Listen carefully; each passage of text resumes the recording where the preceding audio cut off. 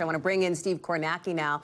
What's interesting here, and we alluded to it at the top of the show, Steve, right, is that Ron DeSantis' altitude has descended since, let's say, December, January, over the spring. Now, the huge caveat to all of this, as I know I don't have to tell you, is the actual voting isn't going to start for months. It is still super duper early. So grain of salt on the polling here, but it is a bit of a snapshot, at least of the state of the race right now. Yeah, it's really interesting, Hallie, because, I mean, look, here's the list of candidates that in the next hour, I guess we expect DeSantis to be joining. And then there's also this second list of potential candidates who've been making noise the last few months. And I think part of that is related to what you're talking about, where DeSantis, a lot of buzz early in the year. Polling hasn't, tracked with that so far. And so I think you've got some others now saying, hey, maybe there's an opening for me. So you take a look. This is the Real Clear Politics average right here. And you see, obviously, that Trump's way out in front. DeSantis is sitting there now over 20%, but it was tighter at the start of the year. But there is a big line there after DeSantis. Everybody else is mid-single digits or lower. And so I think this is the challenge. This is the question for DeSantis as he launches this campaign.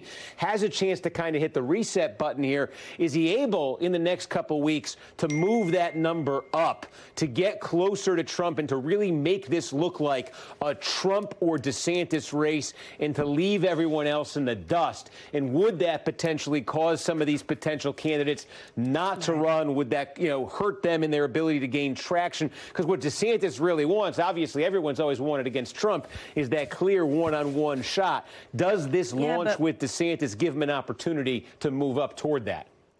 I sort of sigh when I hear that, Steve, because I'll tell you that folks close to DeSantis will kind of brush off the numbers, at least right now, they think. In the words of one source that I spoke with, this is still early days, basically. But when I hear the phrase, like, let's get to a head-to-head matchup, like, did we forget about 2016, right? Because, I mean, in that instance, it feels like there are lessons from 2016 that could play out as it relates to 2024. Well, yeah, and I think that gets to it. If DeSantis is able to run an impressive campaign here, connect with voters, do well as he campaigns in these early states, does he head off what happened in 16? Because what happened in 16 was you had a bunch of candidates. There was no head-to-head. Right. There was a bunch of candidates in the mid-double digits here, and it was very – so, and in fact, take a look at this. This is 2016.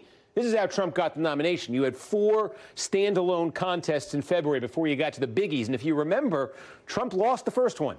Ted Cruz beat him in Iowa, and there was all the talk that, hey, maybe this Trump thing is going to fall apart. He bounced back in New Hampshire, in part because the field was so muddled. Remember, Chris Christie went after Ron DeSantis, and that debate really took him down a notch.